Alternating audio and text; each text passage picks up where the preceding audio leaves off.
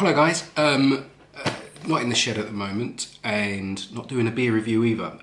This is something I don't do very often, which is a bit of a product review. Again, I don't do it, but I'm so impressed with this particular product that I bought. I thought, yeah, I'm going to share a review of it and let people know about it. I think it can be really helpful to quite a few people. The product is this Inkbird 30 IPD ITC 308, but it's the one with the Wi-Fi on it. So unfortunately, until today, it was on offer in Amazon.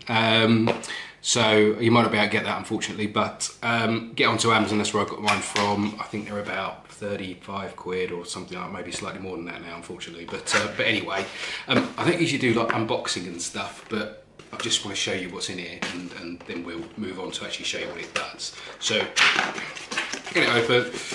Everything's normal in there. You see, you get the unit and all the gubbins underneath, so your plug with your heating and cooling.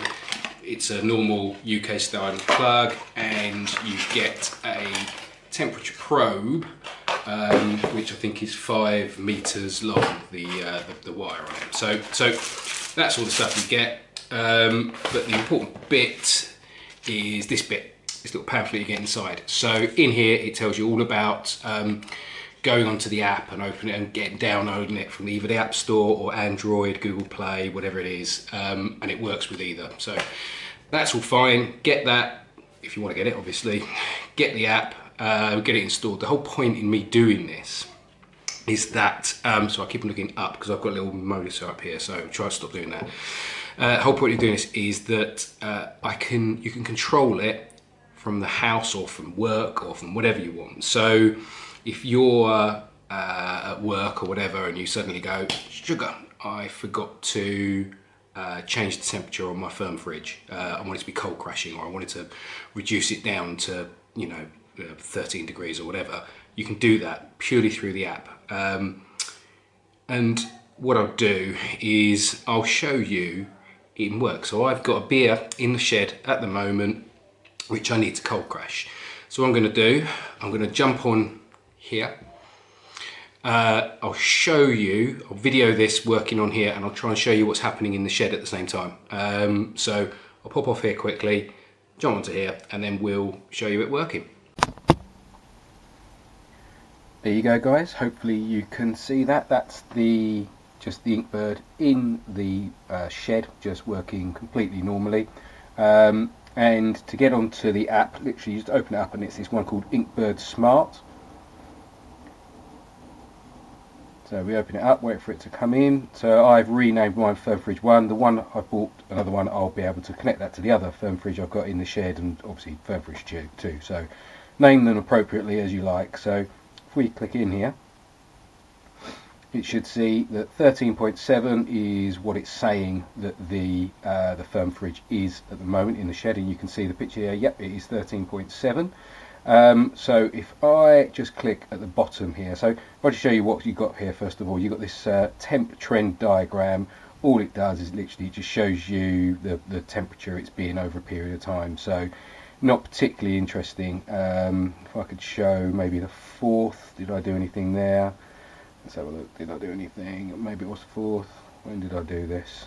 There we go, you can see it starts to go down because I reduced the temperature in the fridge to 14 degrees, and that's just the trend of it going down over that particular time. It's not particularly interesting, but then at the settings, if you go into settings, you can see here you can set just about everything that you can on a normal Inkbird. So the differential heating and cooling, so how quickly do you want it to kick in before it starts heating or starts cooling. So I've got it to 1/2 degree, so when it goes 1/2 degree out of what my setting is, either the heating will kick in or the cooling will kick in.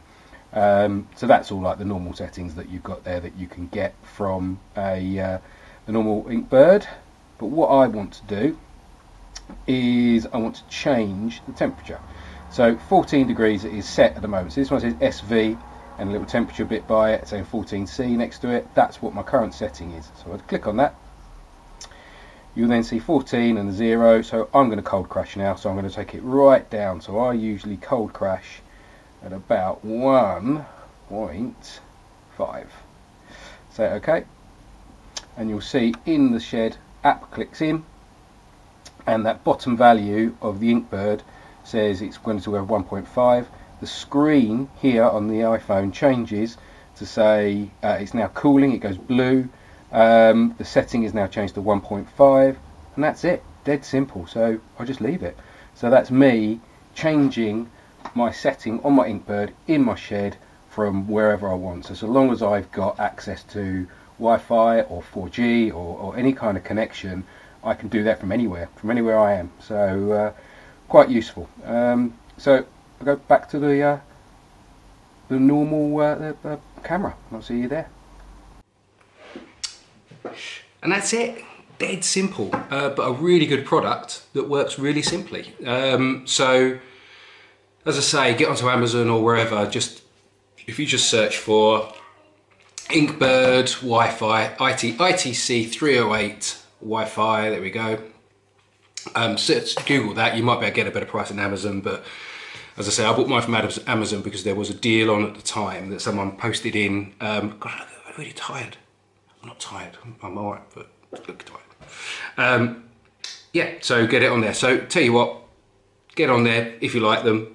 Get it. The only thing that I would say is missing from the app is to be able to schedule it. So if you said, oh right, I'm really happy with this, and at midnight I wanted the temperature to start cooling down to 1.5 or whatever, cold crashing it, you could go in and you could set that in a setting, but it doesn't. You can't do that. You have to physically go into the system and you have to set it yourself.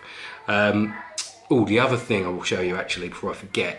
No, I won't show you, but someone asked about how close does it have to be to the router, the actual unit. So the unit, my unit's in the shed, my router's in the room next door.